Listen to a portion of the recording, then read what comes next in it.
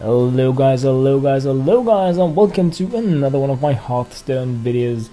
Doing a bit of ranked gaming here, just adding in some of my absolute first ranked gaming of the month on the European Hearthstone server. So decided to do it like high speed mode to keep things a bit short here during my 4 days of crazy pants.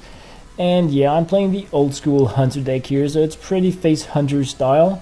Going in here, complete damage from the start. Really happy to see my opponent pop down the knife juggler there, because that is like the ideal clash for me. And I mean, things couldn't really have gotten much better for me start wise here. I mean, I get to pop down a secret. I pretty much get as much value out of everything as I can possibly want. And then my opponent decides to go Leroy, leaving me with some crazy board presence here. So yeah, I do like that. I have to say that was probably like the best case scenario for me that was played out here. Obviously looking at the explosive here, but deciding to go with it anyway, just in case. And yeah, I mean, with the cards I have in hand, I'm like, okay, this is just gonna be easy. But yeah, so that was a very lucky and very needed start of the month here.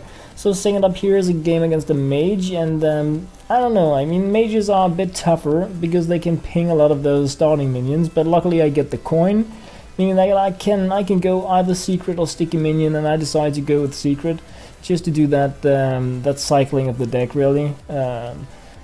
So I think that was pretty cool because I didn't see something really crazy pants, and then I can go sticky afterwards and have a very nice turn 3 option here where I can go shoot and Lepanon just to get maximum damage down on the table.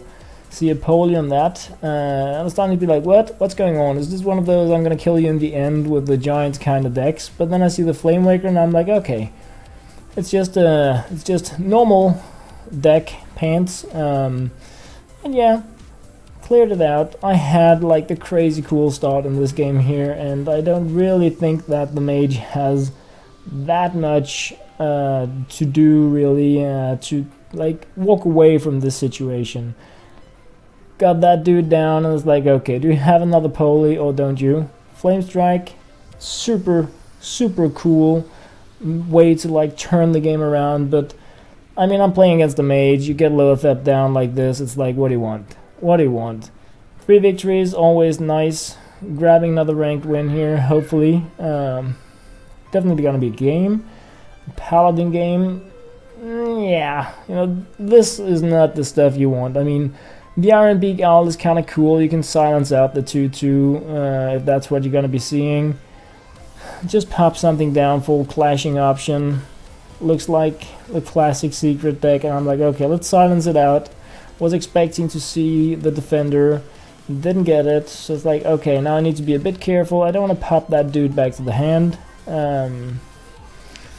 Expecting an avenge to be on the secret side there really, so just really going for the face instead of managing the minions. Assuming I'm going to be facing something like a consecration, but the opponent decides to go minion heavy instead, and that's yeah, that's pretty cool. I mean, really well played. I'm in a really bad situation here, but I'm like, okay, let's just try really to see if I can like force my opponent to go for minions instead of face, buy me enough time to win the game, and that works out pretty nicely for me. And I'm like, okay, can I get Unleash here? And I don't. I see massive secrets, complete board control. There is no way for me to turn that battle around. So yeah, it does end up being a losing game, and yeah, we all have those. It's no shame losing to a better player, better deck, more luck. I don't care what you want to call it. I lost, and that's okay. Playing against a priest this time, and the one cool thing is that I have Hunter's Mark, because I'm really fearing that I'm going to be seeing one of those, hey, by the way, I'm going to put down dragons kind of decks. Huge buff ups in taunt options, and I'm like, nothing to do. My weapon gets wasted right away. I'm like, ah, I have a secret down. I don't want to allow my opponent to get the weapon killer down again. Plays directly into freezing trap after using Valence, so it's like, how lucky could I possibly be in this game? Now I get to use it, get rid of a nasty minion, another secret down. The game's pretty much won at this point here, because I really managed rather my opponent, by doing the Valen thing, was like, okay dude, you lost now, you're so low on health, I have such a board control, plus your minions getting back to your hand, there is nothing you can do here. So yeah, that was pretty much the the end point of that, and I do think the Valen cast there, and of course the lack of taunting minions was pretty much what gave me the victory. So another mage battle here, hoping not to see Lebanon. I do see it. It's always like, if I play it, it's a good thing if my opponent shoots it, because then they don't play anything, but at the same time I am now at a card disadvantage. I started having less cards in hand, I lost my minion, but my opponent doesn't do anything, so I'm like, yes please, keep playing like that, and I'm gonna have a chance, and then that comes down. Alrighty, what to do, right? So I just decide to get rid of the minion, keep the board control. My opponent has to shoot or pop down a threat, and without really knowing what I have in hand, it could really be good for me. So again, low FF against the mage. It's like, yeah, I like that. Big minions down, clear the board, super damage. Pretty much a lockdown at this point, even though my opponent has a like pretty nasty hand there.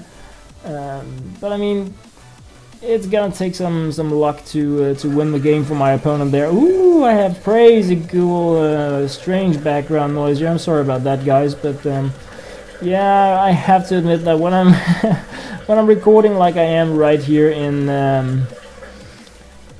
these like crazy 4 days of pants, it's a bit snaky. I can't really work around it.